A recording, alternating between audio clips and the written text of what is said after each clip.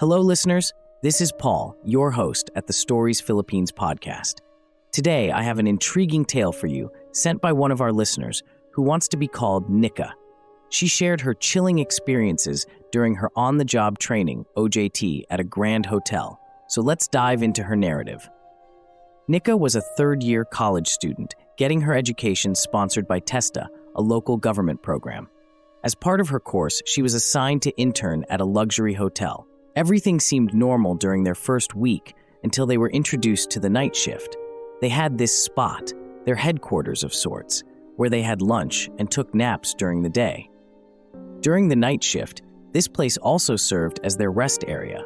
From the first day, Nika felt a heavy and dark aura in the room, but shrugged it off as just the vibe of the place. By the second week, their schedules changed. Some interns were assigned to the 2:11 shift and others to the 11:8 shift.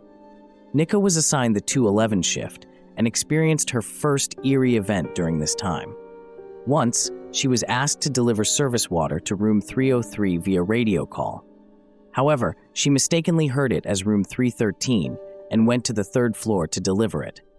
Unable to find room 313, she decided to go back down when she saw a white figure swiftly pass through the walls from room 315 to 314. Terrified, she quickly went back to the coffee shop before returning to the third floor, this time pretending to be busy on her phone. Another incident happened when Nika was alone mopping the function hall. She heard sounds of people running outside the hall, but saw no one when she checked. She continued mopping until a regular employee arrived and took over her task. The third experience occurred during Nika's 11-8 shift. She was alone in the headquarters as her male colleagues preferred to sleep in the storage room. That night, she felt an unsettling sensation of being watched, which kept her awake. She ignored it and tried to sleep. In the week before Holy Week, Nika was assigned to the graveyard shift. She and the receptionist were sleeping in the headquarters when she felt something tapping her foot. She ignored it and pretended to be cold, adjusting her blanket. On the first day of Holy Week, Nika was assigned the 2:11 shift. While listening to music on Spotify, she experienced a glitch in the sound, followed by a woman's voice whispering, "Ingat, careful." She again chose to ignore it. The most peculiar incident happened when she was assigned to clean the second floor. After cleaning and locking room 202, they found footprints in the middle of the room when rechecking.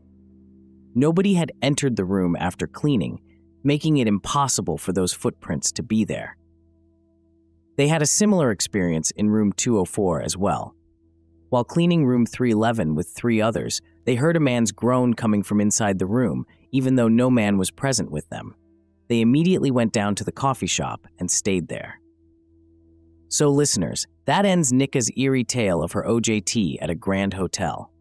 The lesson here is to always trust your instincts and not ignore any signs when you feel something is not right. Remember, safety comes first. Stay tuned for more stories about the history of this haunted hotel in our future podcast episodes. Stay safe.